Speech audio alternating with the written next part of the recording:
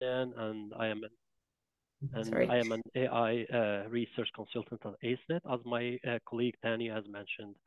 Today is the first session of the basic series provided or delivered by ACENET. In this presentation, we will have time to introduce ACENET to you and to talk about the high performance computing.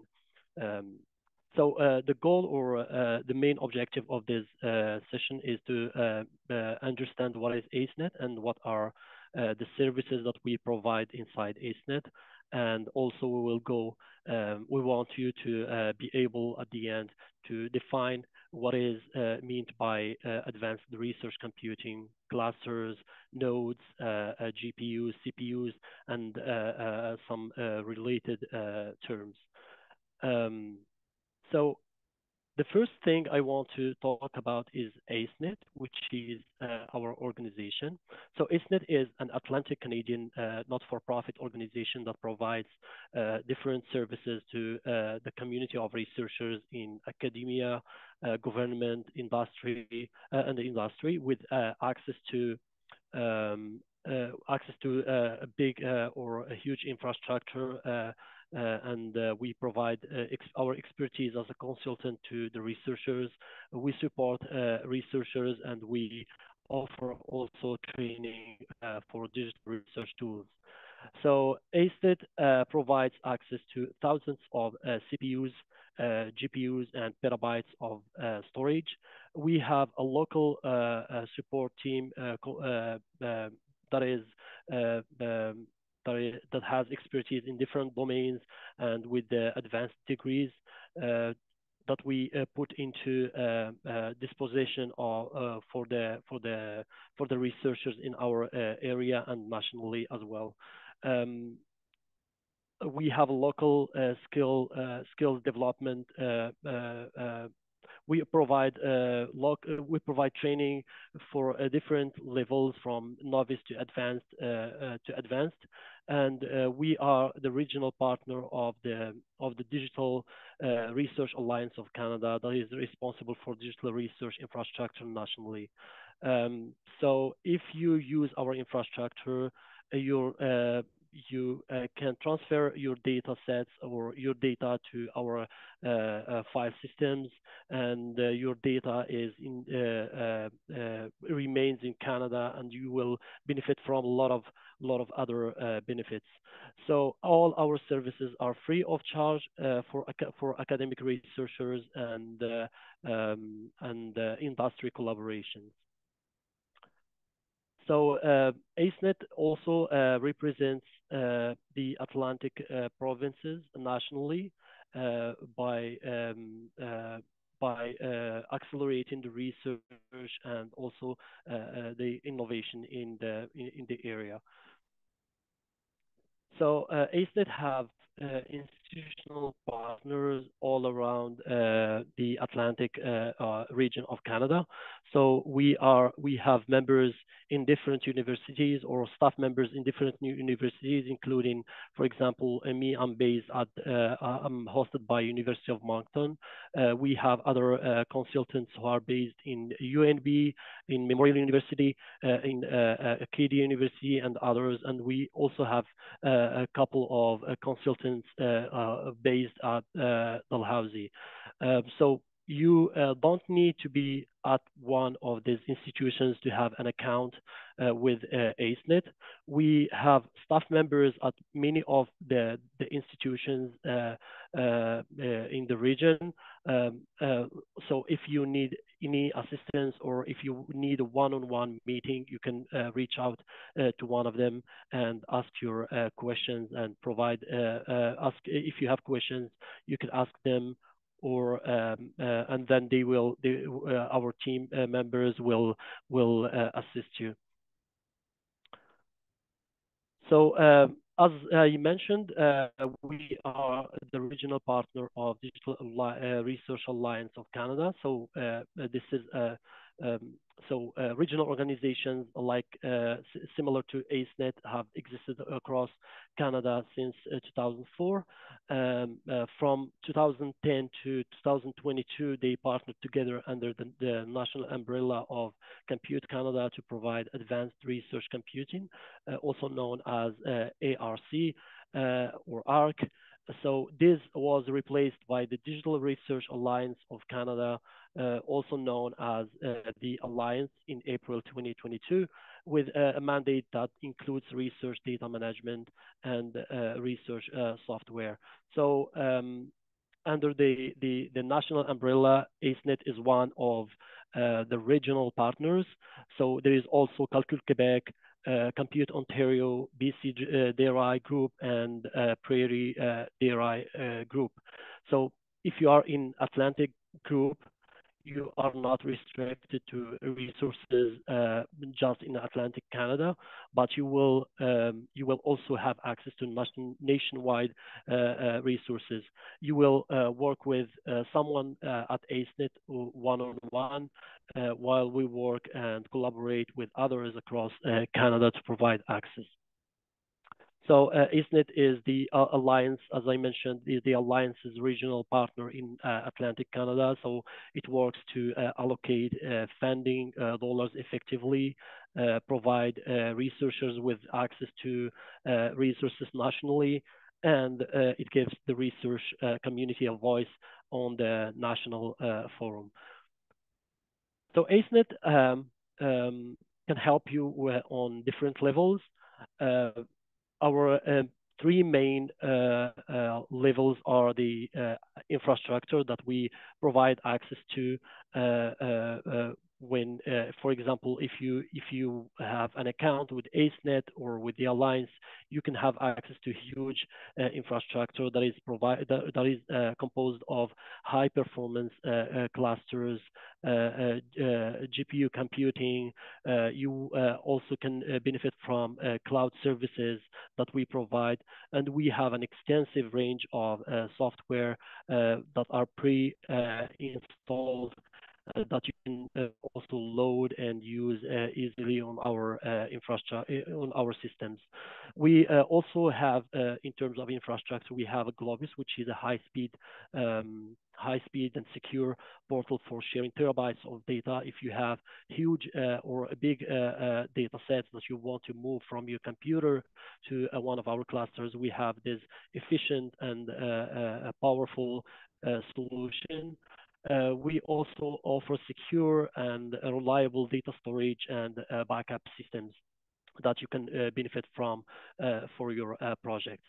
The second main activity for ACENET is the support that we provide to the researchers. We can assist you to determine the resources you will need for your project. We can help you with software optimization and troubleshooting, and we can assist you in different levels from troubleshooting to providing some good practices for your specific projects.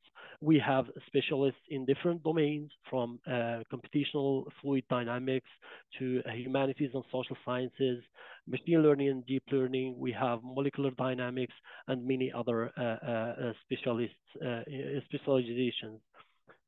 We also have a program called Embedded Technical Support Program. That is a competition-based program. If you have a specific project, you can submit your application, and we can review it and provide, or we can find one of our consultants who can dedicate a specific amount of time working with you on your project. So the third services that we provide, which takes a big part of our mandate, is training. So we do a lot of training sessions for groups and also for individuals. We also provide sessions for novice and for intermediate and advanced groups. We can offer standard and also customized sessions, and we can provide also workshops for software and data carpentry, data carpentry. So if you would like specialized training, we have a form you can submit to us. If we see a demand for this, we can look at providing a workshop. We have our training coordinator that can organize this for you. So to hear about training opportunities, if you sign up for an ACENET account, you will get the ACENET newsletter unless you opt out from this. We also try to advertise via campus listservs and billboards, but you can visit our website at acenet.ca/training to see all of our upcoming workshops. So now our core competency is supercomputing or advanced computing. So advanced computing covers a variety of concepts, many of which are interrelated. For example, AI, artificial intelligence. If you do machine learning or deep learning, if you deal with large or big data sets to do data mining or data analytics, you will need access to this kind of infrastructures. You will need high performance computing, graphical processing units to do your calculations, and you will need also large storage to store your data sets. We also provide cloud systems, access to cloud infrastructure. So if you need to host a wiki page or a web page, you can have access to this. So if you need any of these things, we can help you with this. You have just to reach out to us, and then we'll find out how we can satisfy your needs. So so high performance computing, as I mentioned, is our core competency. It's also known high performance computing, also known as supercomputing, and it is a technology that involves many CPUs working on a single problem. For example, many single CPU jobs running at once, or many computer cores working in synchronization to solve the problem. So the key here is communication, as CPUs will need to share information to solve this specific problem. So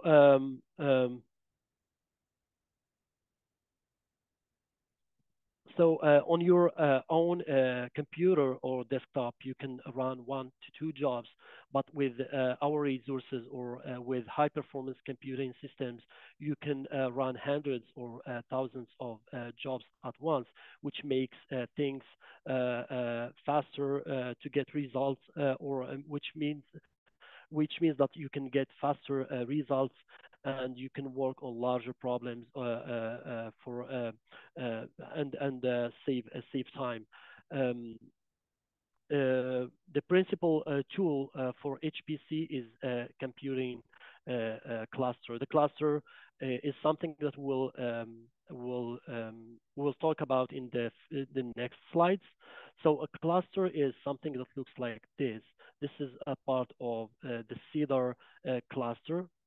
We have here a link if you want to have a look at a video that shows the unboxing of this supercomputer. It's a huge computer that takes a big room with different components.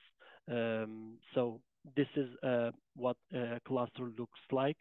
It's 2-meter high rack of boxes. Each box is a computer. They are not much different than your own desktops, but it may have like 500 gigabytes of RAM. But other than that, it's pretty similar to a regular computer. Um, so these computers that you see in the picture, in the image, are all connected by network cables. So this is, as I mentioned, this part of Cedar cluster that is located at Simon Fraser University in British Columbia. So in the next few slides, we will explain how a cluster works. So a cluster is just a stack of individual and not very special computers, all connected together all connected together with cables, and only one or two nodes are normally connected to the outside world, and we call these nodes login nodes. So the network storage is usually attached so that things like home directories look the same from every host. And whenever when you log in for to the cluster, you will land into the login node, from where you can upload your data via your data using one of the command lines that you will explore in the next, I think, in tomorrow's session, in the introduction to Linux. Um, so from the login node, you can set up your virtual environment, install the packages you will need, load the modules, and do all the work that you need before you launch, you submit your job. And here we use in our infrastructure, we use what we call it dynamic resource manager. Informally, most people call it scheduler. So the scheduler software is in use at the Alliance, is specifically Slurm. So when you submit a job to Slurm, Slurm tracks what resources are available, with how many CPUs and memory is available, and what jobs are running, and which ones are waiting to run. So this will be discussed more in depth. We'll discuss more in depth on, I think, Friday in the session of introduction to job scheduling with Slurm. So I invite you all to sign up for this session if you didn't do already.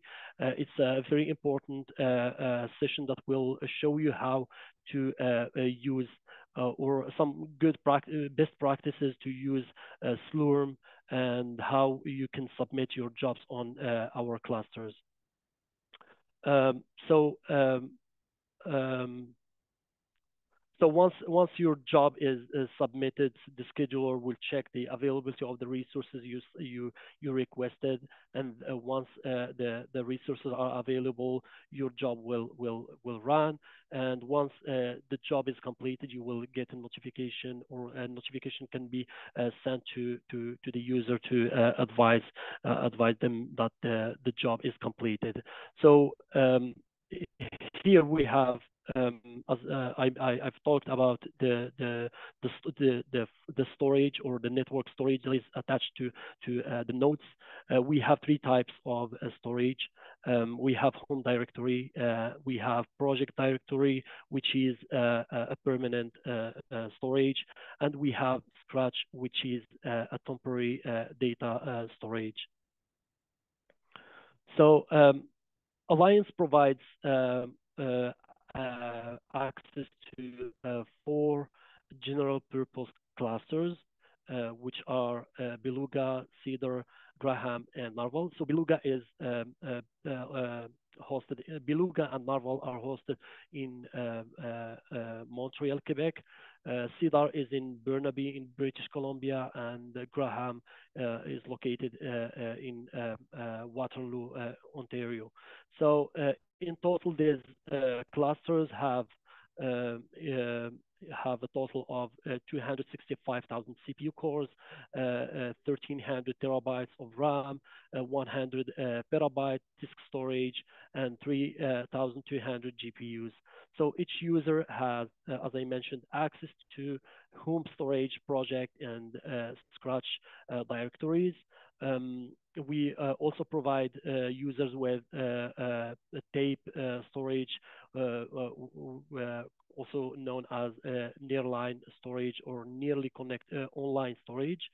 And we also provide a large library of supported software that you can request and use on our systems. So all the clusters are shared resources with over 20,000 user accounts. So 25% of these accounts are for PIs, and 75 are grad students and postdocs.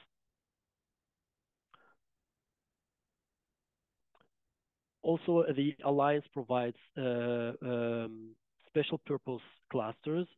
One of them is Niagara, which is designed for large parallel jobs. Here I talk about jobs that require more than 1,000 cores and up to 80,000 cores.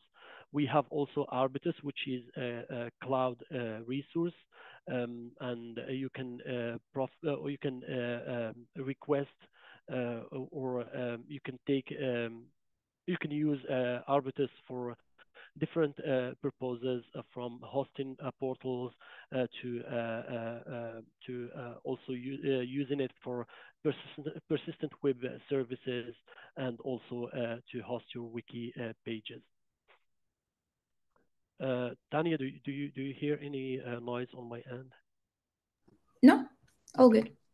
Sounds good. So once or twice a year, the Niagara site announces a Niagara at scale event when you can run a really big job on the whole system. So we also, or Alliance also provides access to cloud computing. So when we talk about cloud computing, we talk about a technology that allows you to use someone else's computer as if it was your own. So at the Alliance, this means that you will be responsible for managing the virtual machines that you will have access to with administrative privileges, which means that you can install software, add user accounts, and customize many aspects. So the advantage here is that you have a complete control over the collection of the installed software or the software stack. But the disadvantage is that you must have some degree of experience in installing software and otherwise managing a computer. So cloud computing solution can be useful for typical applications like web servers, or websites, portal, or databases that you want to have access to in a permanent way. So when I say that you are responsible for managing these things, I mean by that you will need some to have some experience with dealing with virtual machines, installing the softwares, and doing all the things that you will need to do with the machine. But we can of course assist you, but only so much. Like a lot of the heavy lifting will be on you. So the key in the cloud computing is virtual machines. So virtual machines is or a virtual machine is simulated computer on which you can run programs or on just like a real machine. So cloud computing makes use of virtual machines to allow virtualized hardware configurations, which are different to the physical machine running the code. It also allows creating multiple instances on a single machine, and it allows to doing automated creation and deletion of virtual hardware. Um, um, so on your physical machine, you can have several virtual machines with their own operating systems, each simulating as a computer, and you can upscale and downscale depending on your needs and depending on what your project requires. So if you think you have use case for cloud computing, you can speak to one of us, one of our consultants, and we can figure out if your project can be achieved in the cloud or with one of our HPC systems. So the cloud could be the best tool for your project, depending on the requirements that you have. So typical use cases are, for example, if you need always available computing, such as web servers, as I mentioned, or dedicated database servers. You can also might also need cloud services if you need specialized software which cannot run on our HPC systems. But for most of the other cases, our high performance computing clusters are the best solutions since the Alliance since the Alliance manages more of the system, which simplifies setup and usage of for you. So the Alliance, we maintain our own stack of pre-installed software that you can load on our HPC systems to do your work. So I invite you to check the list on the link here. You click on the link and you can use the search function, Control F, for example, to use keywords and find what you're looking for. We have a large list of software that are already there, pre-installed. You can easily use them by creating your virtual environment and then loading them and use them easily. So software that is not on that list may be added if certain criteria are met. So you reach out to us or email ACENET consultant and ACENET consultant to see if what is required, and we will do our we'll do the thing for you and let you know if it's doable to install the software or not. So we have applications for different disciplines and specific disciplines. For example, for molecular dynamics, we have Gaussian, we have GAMES, GROMACS. We have for machine learning and deep learning, we have TensorFlow, PyTorch, and scikit-learn. For engineering, we have OpenFOAM, Fluent, ANSYS, and we have you can check the full list in the link that you see in this slide. So if you want to submit a request for software, reach out to support at tech.alliancecan.ca. And we have some commercial software, but licensing restrictions may apply for this.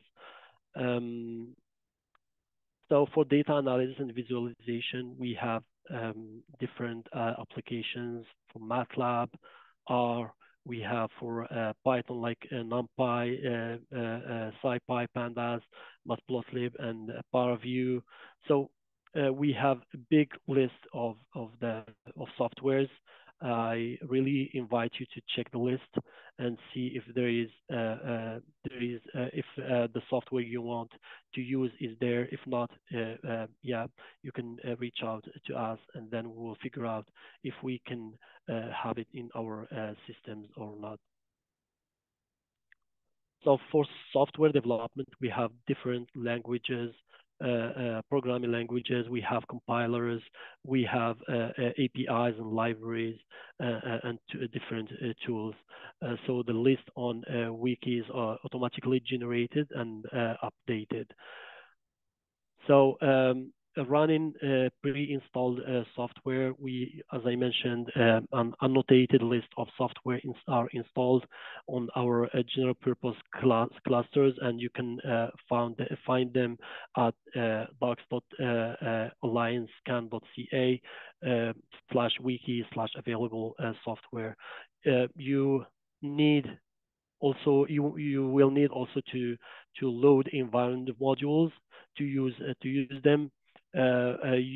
You can check that as well on the by navigating to the link docs.alliance/can.ca/wiki/using modules. We have a lot of documentation and a lot of materials that can assist you preparing your virtual environment, installing the packages, and loading the modules. So to get an account with the Alliance, it's an easy process. The principal investigator must register first by navigating to the website ccdb.alliance.can.ca, and then they must register first, and then they can begin sponsoring accounts for others like graduate students, external collaborators, or postdoctoral researchers. So we don't allow users to share passwords. So anyone who needs access to our system must register for a sponsored account. And as we mentioned earlier, we use different ways for transferring files to and from the clusters. One of the ways is Globus, which is the most performant or the most powerful way to transfer your data from your local computer to our clusters and vice versa. So we have other tools like SCP, SFTP, rsync, and they all work on our clusters. So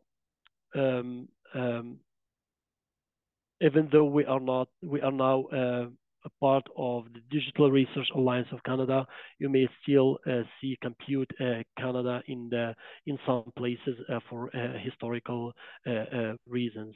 So to access Globus, you can visit the website globus.alliancecan.ca and log in with your Alliance credentials. You can use the file manager to move data between clusters. And if you want to move your data from your local computer to the cluster, you will have to install Globus Connect Personal and activate an endpoint, then use it to upload and download files and data sets from your local machine to one of the clusters. So some data sets are available via Globus for easy access and transfer.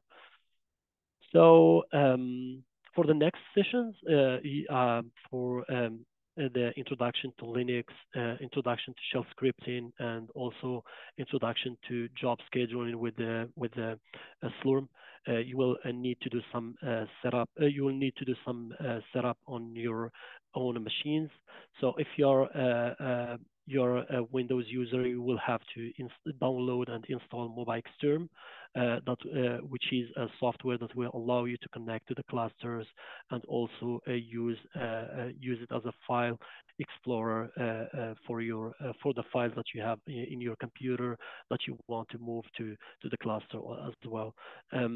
If you are also, you can install WinSCP, but MobaXterm has like WinSCP is used usually to transfer the data, but MobaXterm has SFTP built in. So this SFTP client is optional. You can use only MobaXterm that will do the work for you. For Mac OS users, download and install CyberDAC if you want to attend the upcoming sessions. And for Linux, you don't need to do anything. Everything you need is already there for you. So please, I invite you to sign up for the upcoming sessions. They are very important for you if you want to use our clusters for your projects. You will learn a lot of best practices. You will learn a lot of techniques from uploading and downloading data to your data to the clusters, and also to submit jobs, create virtual environment, installing packages, loading the modules, and troubleshooting your code using other tools. So please feel free to sign up today and attend the upcoming sessions that will take place tomorrow, after tomorrow, and Friday. So there are many places you can go for assistance. So the Alliance and ACENET wiki pages are a good start. We have a lot of documentation there and a lot of support materials that you can use to start using, get started on our clusters. You can also email support by using the email addresses support@tech.alliancescan.ca or support@acenet.ca. Please supply as much info as possible. The more information you provide, the easiest the task become for us. So give us as much information as you have, and describe the problem that you're facing, and because this will help us provide concise answers to your questions and problems. So for more information on support, you can find that at docs.alliance.ca/wiki/technical support. That's the end of this presentation. And thank you so much. And if you have any questions, feel free to put them into the chat or turn on your microphone, and you're welcome to ask your questions. Thank you. Thank you, Adnan, for that great session. And thank you, everyone, for taking part of this training session. If you have any questions, just fire it in the chat, or you can raise your hand like Adnan says, and you can use your mic if you want to. And also a special thanks to our helper, Yasher. I just want to say that for you to please take a moment to fill out the feedback form that is going to be available after the Zoom session link in the learning portal. Feedback is very important for us, as we use them to determine what training we're going to offer in the future. You can also see some of our upcoming training sessions in the link that I'll share in the chat right now. And like Adnan was mentioning, this week we're also offering the rest of our ACENET Basics sessions. So for tomorrow, we have the Introduction to Linux Command Line. For Thursday, we have Introduction to Shell Scripting. And on Friday, we have the Job Scheduling with Storm. So I encourage everyone to register and attend these sessions. So yeah, let us know in the chat if you have any questions. And thank you, everyone. Thank you, Jeff. See you tomorrow.